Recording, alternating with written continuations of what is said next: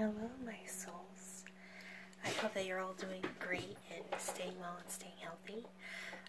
My nature of my video is to tell you about Myrrh news.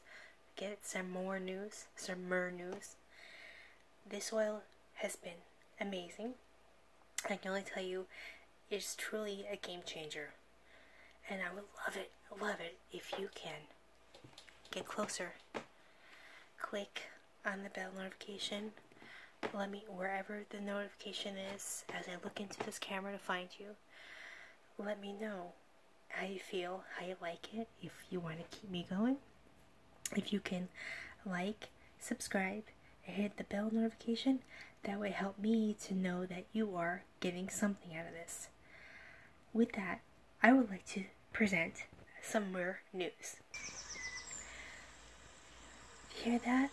I'm getting into the zone of just representing an oil that I'm getting used to and knowing the benefits. See, when I get into something, when I discover something, I want to be able to know all about it, how it works, what's its benefits, how's it going to help me, and what it can be used for. So, here I go. This oil has been known to be rich and smoky. It's a balsamic aromatic. It aids in meditation, which if you're into that meditation yoga bit, that's what it's good for. It comes from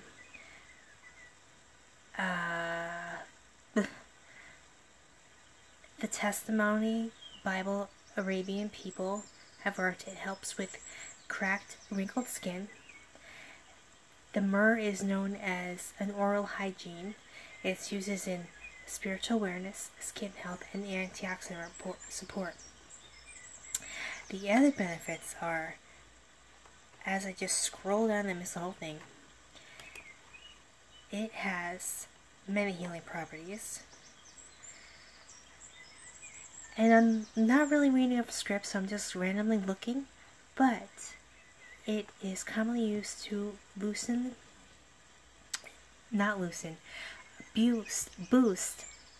up the immune system. If I can speak, that'd be great. I'm just reading off a script off my computer here to let you know how things are going. It helps in recovery of an illness, stimulates your appetite, which I don't know if I want that much. I want to be able to decrease my appetite a little bit. But it relieves itching of irritated skin, fights infection, helps with athlete's foot, which is very beneficial, supports healthy skin. The myrrh can be used as anti-aging for wrinkles around your face, not in your eye, just your face. It improves your circulation and helps with a healthy glow for the skin and youthfulness. I find it to be, let me say, woodsy, aromatic.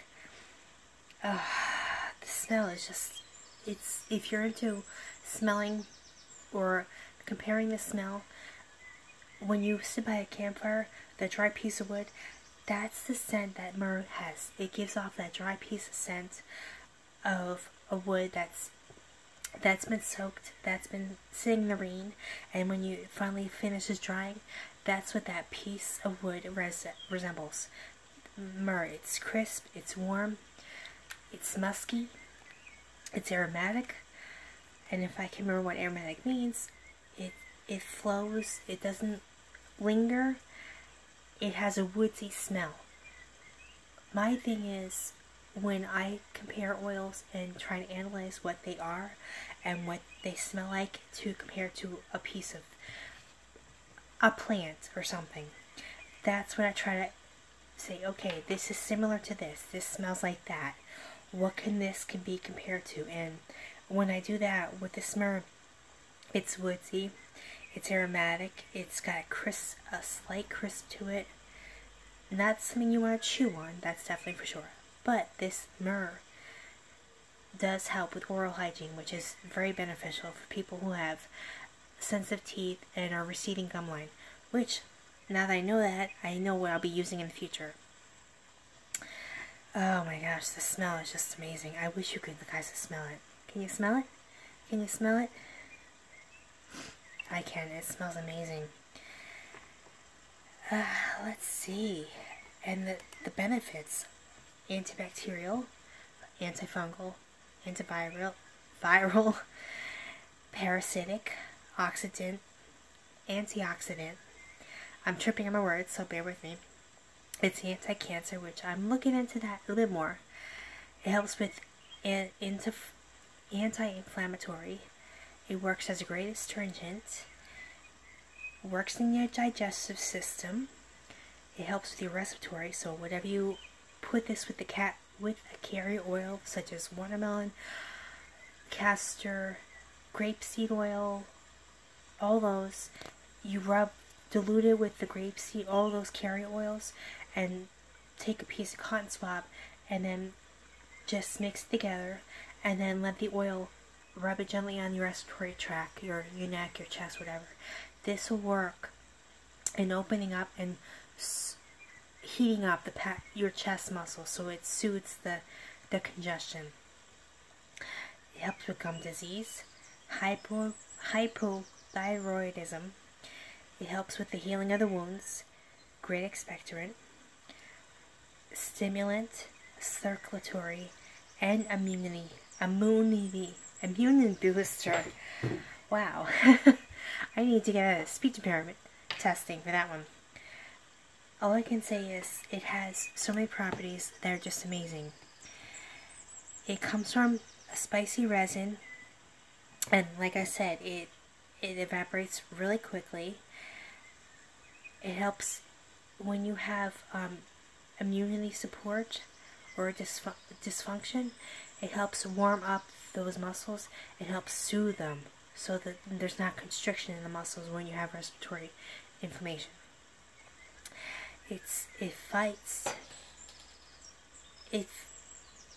I'm reading off the script here, so don't mind me. I know that it quiets your mind, so maybe when you do this, use it with a lavender oil, because this will help put you in that calm state of ease. Also, use it with astringent or by itself, cotton swab carefully. But if you're new to using any kind of essential oil, do your research first. Don't just do randomly, because you could react differently. So do your research first. I've been doing this for a long time, and I've always looked into the side effects, the carrier oils, the oils that are potent. You always want to dilute them with the carrier oil, and the carrier oils are grapeseed, not so much avocado, grapeseed, watermelon, castor, linolene, MCT oil, which is fraction coconut oil. You want to make sure you have the knowledge to do this. And if you have any questions, feel free to comment below and ask me, because I definitely will be posting a link of what the oils will be doing, how they benefit you, how amazing they are, and what properties stands behind each and every single oil, because there's so many properties that you want to make sure you know what you're doing with each body, with each part of the oil, and using it wisely. Some are not meant to be used because they are toxic around animals, but we'll get into that later on, I promise you. But these oils right here, it comes from a resin, from a bark of a plant. I'm still working on that research, but it helps support you in so many ways. So this oil will probably be very beneficial using it with lavender. Take a little drop of each one, cotton swab, and then just sniff it, and you'll be amazed at how it will help open you up, soothe you, quiet your calm your anxiousness, and just be in a state of peace. Now, whenever you use oils, make sure you're in a well-ventilated area, because if you're just first time using the oils, you're gonna be triggered, because the oils are potent, and when they're potent means they are non-synthetic, and they actually have the full strain of the oil in the bottle. There's nothing processed, no chemical reaction, except for the cold processed oil itself that's in the bottle.